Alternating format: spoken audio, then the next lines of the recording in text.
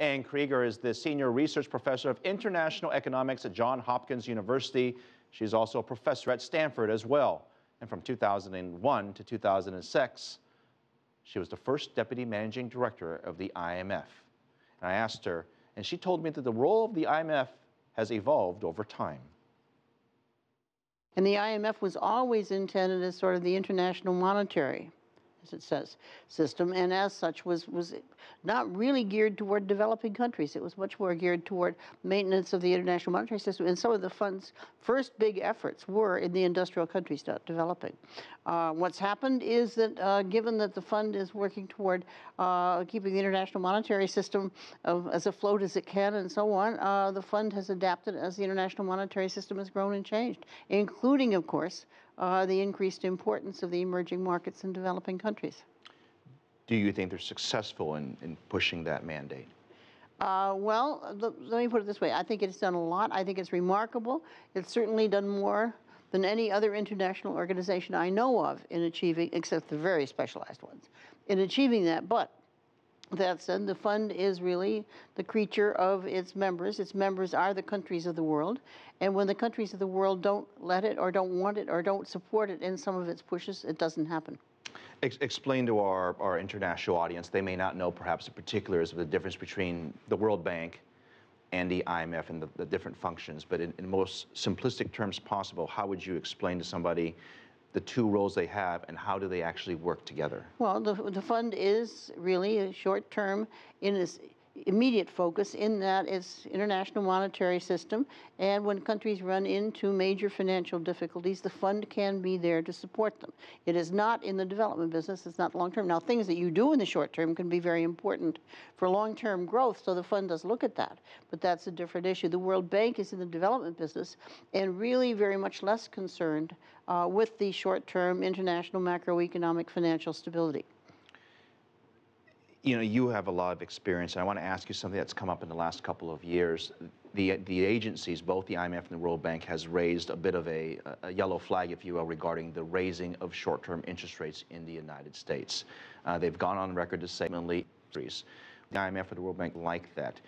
Do you think their roles shift to much more policy-driven, or they're trying to influence, perhaps, policies of countries, in this case the United States, the U.S. Fed? Well, they are both policy driven. I mean, the World Bank can't be concerned with long-run growth without being concerned with the policies that lead toward it. And the fund, certainly when a country is in short-term, there's almost always, if not always, some kind of policy incoherence or something behind it. So in that sense, I think they have every reason to be concerned with anything on the international scene that they perceive as something that has spillover effects among countries and that has effects in terms of their growth prospects or their prospects for macroeconomic and financial concerns.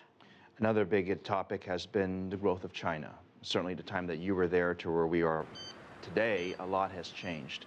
And I mean, even at the IMF meetings last year, I mean, that was a huge topic of discussion. What will China's growth be? Where are they with, you know, domestic consumption? I mean, there's so many different topics.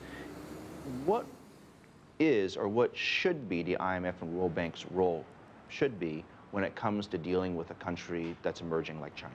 Well, it has been and will continue, I think, to be supportive and helping to foster growth, which does not necessarily mean always agreeing with everything the Chinese authorities do, but it does mean being supportive of their growth initiative. Certainly the IMF and the World Bank management and staff have pushed for greater say in a formal sense, it already has it informally, of China and other emerging markets in the institutions, and that's good.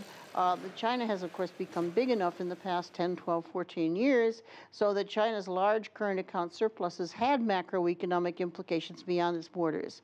And that's still, I think, an issue of some concern going forward as to how Chinese low consumption, high savings and investment relates to the rest of the world in terms of what that does to international macroeconomic stability and finance.